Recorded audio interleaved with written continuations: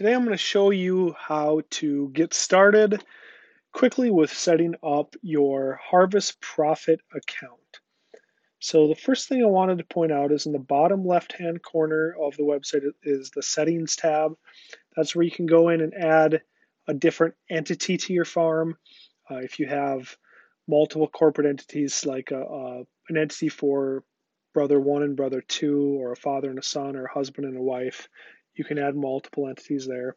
And then also on that bottom bar is our knowledge base where we have different articles, tutorials, and then the far bottom right is a link to our support. So the first thing we're going to do, I've already entered in 4 fields into our Harvest Profit account.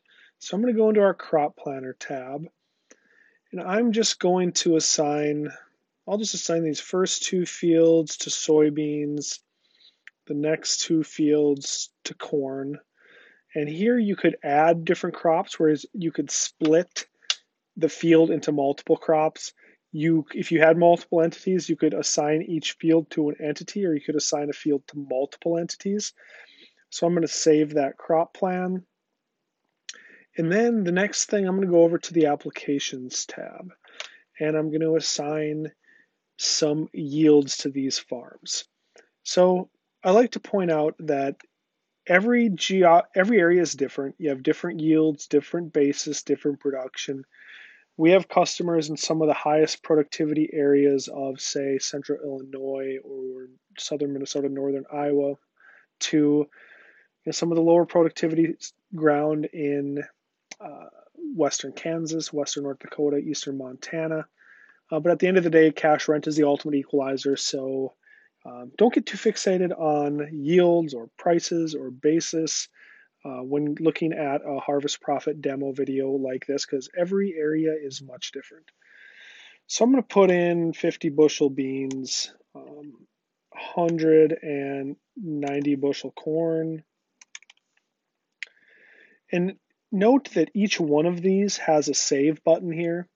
Here's where you can open it up and where we'll be adjusting our seed fertilizer and chemical. The reason why each one has a save button is they're almost like separate web pages. And so in an instance where we would have 50 plus, 100 plus fields, to save this page in its entirety, it's very computationally heavy and can take some time. And so doing it on a field by field basis makes the software as quick and snappy as possible. So just wanted to point that out. So the next thing, we're going to go in and go to the Fields tab and put in some land costs. So let's just say the north and south fields we own, east and west fields we rent. So we're going to put in, let's say we rent these fields for $230 an acre.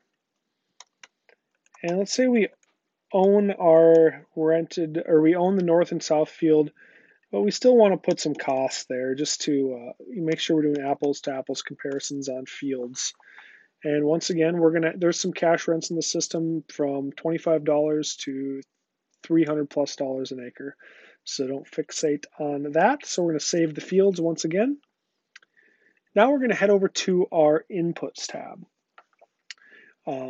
This is where you put in think of it as a list of your fertilizer, seed, and chemical expenses, along with bigger picture overhead items that can be applied across all of your fields. So payments, labor, miscellaneous expenses, consulting, professional services.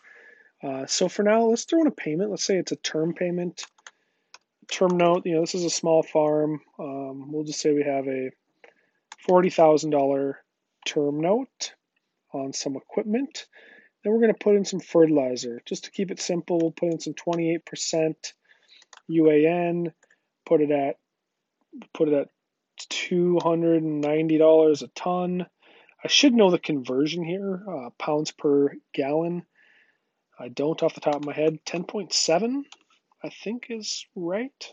Well, it's close anyway. So we're going to go in and put in seed. We're going to just do corn for now. Corn seed,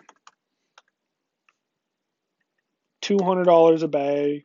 You can put in all sorts of different units. You can put custom units, even custom seed counts per bag per unit. So we'll just do corn seed there. And then a little hack. Oftentimes people say, well, I don't know my per gallon, my per pound prices for chemical off the top of my head, but I know what it costs me per acre. So a quick hack here is you can either list all of your inputs or you could do something like this. I'm going to put in corn chemical. I'm going to say it's $28 an acre, but I'm going to put it in as a per gallon price. And then when we go to apply this to our fields, we will just apply 1 gallon per acre to replicate the cost of $28. So we save that. And then the next thing we do is go over to the applications tab. So I'm just going to do corn for now. I'm going to put in some 28% USA. Good job, Nick. 20% UAN. So we're going to put in 12 gallons once. We're going to add another one. We're going to put on 12 gallons again.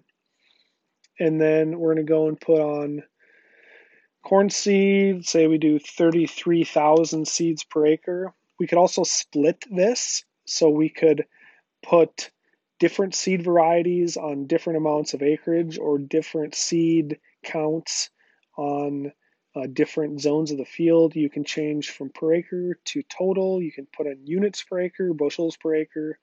So we've tried to make it as flexible as possible as far as the unit conversions. Chemical, corn chemical, we're going to put on 1 gallon per acre like I said before. And let's say that we spread our own fertilizer, but we spend $7 an acre times 2 for our chemicals, so $14 an acre in application costs. So we're going to go up here again, click the save, and then here's a quick hack. Most of you likely have way more than 2 fields for each crop. So if we go to our fertilizer and click the copy button, we can copy that to all the rest of our applications, all the rest of our fields. So I'm going to do that again on seed. I'm going to do that again on chemical. So I have now copied the fertilizer, seed, and chemical over to what in this case is our only other field. So now we have those inputs on each field. Note that you can also add per field expenses or per field revenue. So for crop insurance indemnity payments, maybe you have some drainage work done or something, you can put that here on a per field basis. So we have all of them saved.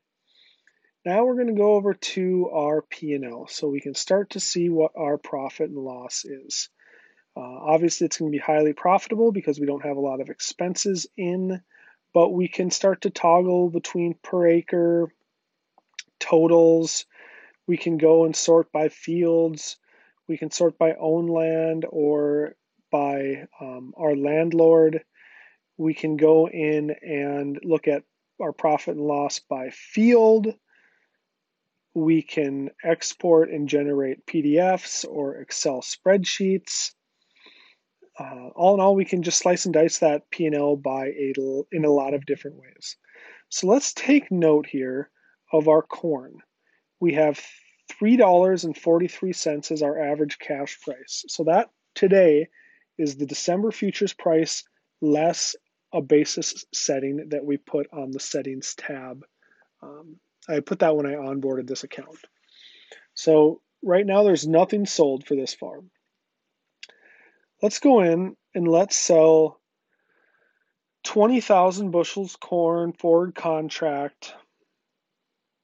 We're going to go all the way out to say July 2019 futures price 420 negative 20 cent basis, $4 cash price. It's not an open order. It's for the 2018 crop year. So we have 20,000 bushels, $4 cash price. So we go in and save that. So as you can see again, $4 cash price, 20,000 bushels. And on our P&L, we had 343 as our average cash price before we made this sale. So if we go back to the P&L, we can see now that our average cash price is 363. So it is the average of the 20,000 bushels sold at the $4 cash price plus our 37,000 unsold bushels that are marked at that 343 cash price. So that's the weighted average of all of our sales. And then we can go and look at our what if analysis, our marketing plan. But for the purposes of this video, I just wanted to show you how to get an account set up. So once again, you can set your crops on the crop planner. Your applications tab is for adjusting your yields and your input applications. Inputs is for variable seed costs and variable expenses and overhead expenses. And then fields is for setting up custom crop shares and your land costs. So that is a quick way to set up your Harvest Profit account. In most instances, it's going to take a little bit of time, but I think it can be, most of our users can get it up and running in, approximately an hour.